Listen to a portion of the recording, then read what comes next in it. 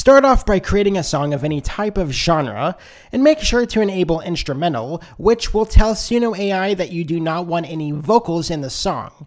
As you can see, I have already enabled this feature, which it says instrumental above from where you type in the prompt.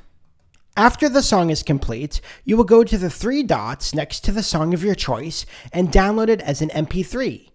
Go to this website, which I will have linked in the video description below, which is vocalremover.org/splitter-AI, and upload your song, which will split your audio into separate stems.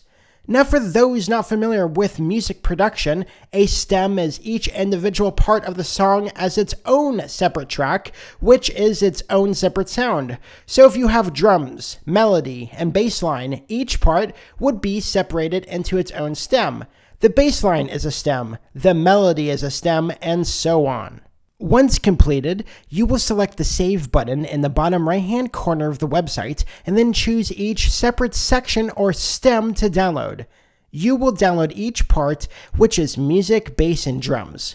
There should not be any vocals to download since it was an instrumental, but because of AI, there is a chance that it may have not followed your instructions 100% and generated some part of vocals.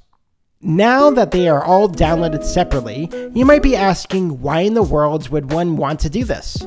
Well, if you're a music producer, that would be the only reason why, which is to isolate each individual sound to allow as much control to the producer as possible for making their own song as unique and custom as possible. Again, if you are not a producer, you would not be worried with why, and you probably would not be watching this video all the way through.